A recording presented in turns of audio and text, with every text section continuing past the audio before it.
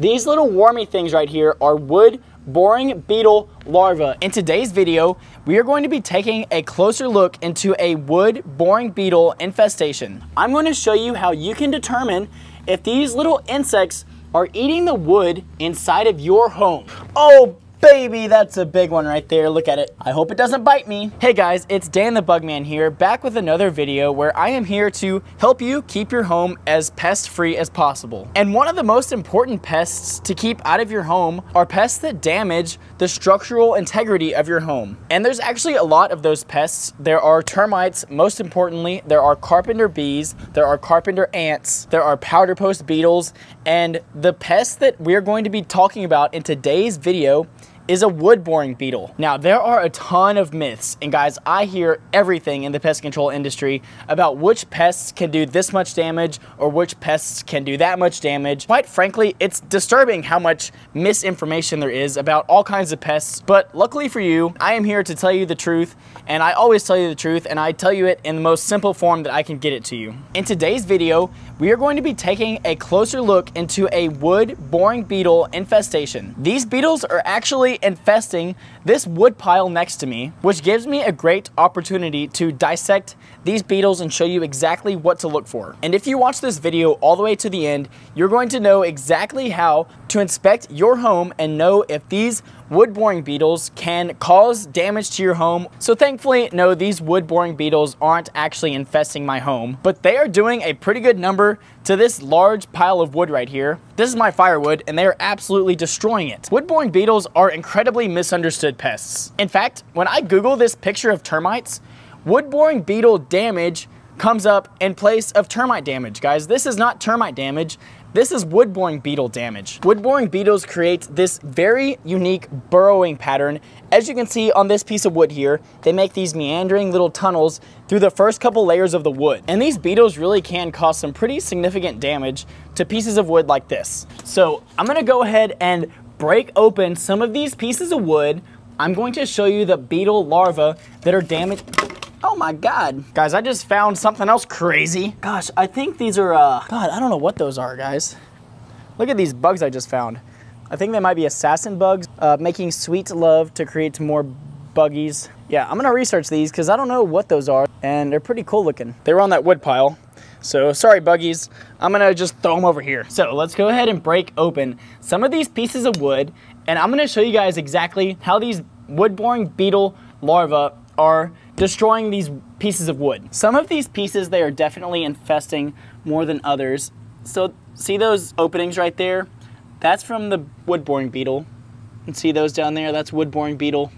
But some of these don't have any holes in them. So I'm gonna try to find one that the beetles are definitely infesting. And you can see it's an active infestation because of all of this frass right here. That's a ton of frass. That's the little particles that the beetles, the larvae, poop out. Yeah, I'm gonna grab this one right here. This one looks like a good candidate. Hopefully the wood pile doesn't just fall everywhere.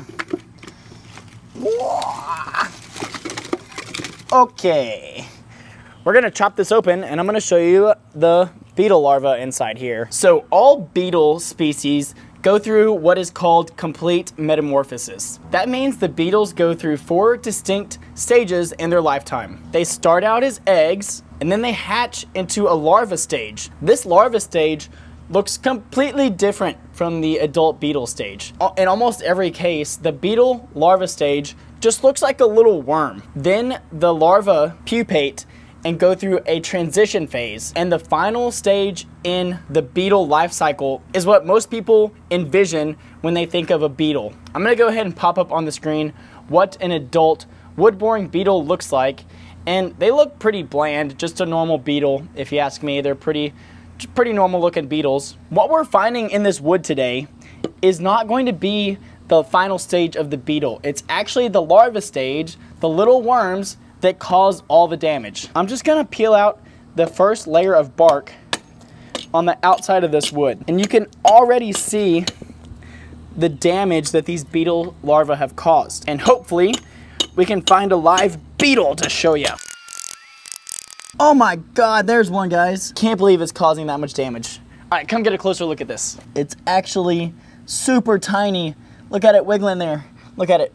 There it is, guys. I got 2 of them out of here so far. Now, there are hundreds and thousands of wood boring beetle species across the globe, but these specific ones, I don't know the exact species, but I do know they belong to the family of wood boring beetles called longhorned beetles. They're called longhorned beetles because almost all species in this family, there are about 35,000 species of longhorned beetle in the wood boring beetle family, but they all have extremely long antennae, so that's why these beetles are called longhorned beetles. It doesn't look like they're going to be beetles now, but these little worms are going to turn into beetles, and they have legs and antennas, but they're just in the larva stage right now. So how these worms actually get into this piece of wood is that the adults come by and they smell it, freshly dead wood, and they lay their eggs on the surface of this wood. And in just a few days, the eggs hatch. And once the eggs start hatching, they begin burrowing into the wood. And that is all these little tunnels and lines you're seeing here, guys. At some point, they'll start to make these holes where they go into the wood. The larvae of these beetles, these little worm things, have huge, incredibly powerful jaws. If you look at the head of that larva compared to the size of the beetle, the head is almost twice as wide as the little rest of the larva's body is. Its head is so big because it has very strong jaw muscles to help break up those wood fibers. Now, for the most part, these beetles do like to stay on the outside layers of pieces of wood like that. There's more nutrients in the wood for them to eat. But as you can see, they definitely have no problem going deep into the wood like there. And guys, when the adult beetles are searching for wood to feed on, they actually prefer to find the freshest wood possible. The longer wood has been dead, the fewer amount of nutrients that are left in the wood. But that doesn't mean the beetles can't survive if the piece of wood is old. That just means they're gonna need more time to feed, and it just means they're gonna cause more damage to the piece of wood. Oh, I found another one right there. That's number 3. And if you look at all the damage they've caused, I mean, look at all these tunnels that they've made. For only 5 beetle larvae, that's actually pretty dang impressive. They can stay in a piece of wood like this for as few as 2 years, but as long as 10 years, guys. So as the larvae are slowly burrowing through the wood, once they digest it, they don't eat all of the wood. They actually poop out some little particles and leave behind. And that's actually how I was able to discover that this wood pile was infested. That's because they were leaving all of this sawdust around this pile of wood. And if you look at this stuff here, the wood was absolutely covered with it. All these little dots of sawdust, that's called frass.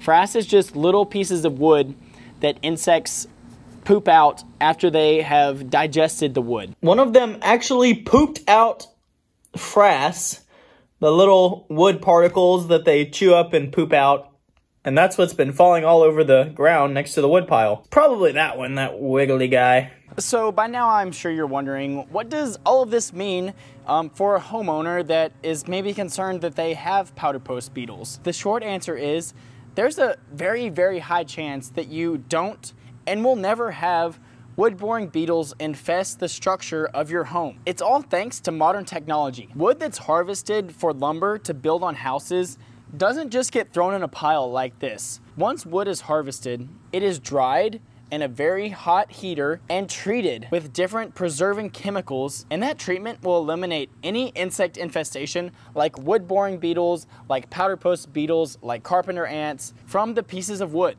And then, and only then, after wood is treated, will be shipped to the construction company that will then start to build it into your home. So that means if everything is done correctly, there is a very, very high probability that wood boring beetles will not infest your home. But every once in a while, guys, wood boring beetles can make it through a treatment process, and sometimes, very rarely, they can infest homes after they've been built.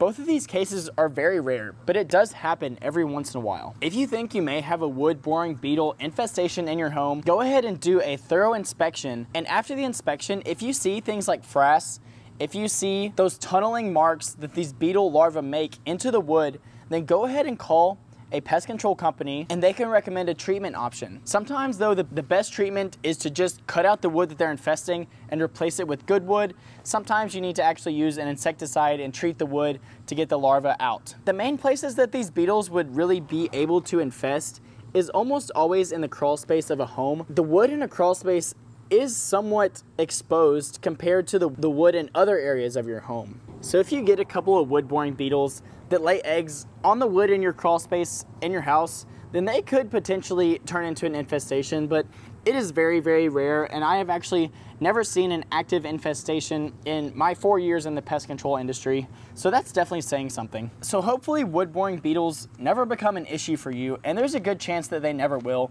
but I saw this as a great teaching opportunity and a great video idea, and I wanted to share this with you guys because I thought it was really cool. I was actually very interested a few months ago when I found that these beetles were infesting this wood pile behind me. I just started planning this video. I'm not really gonna do anything, guys. I'm just gonna let these beetles keep on munching away.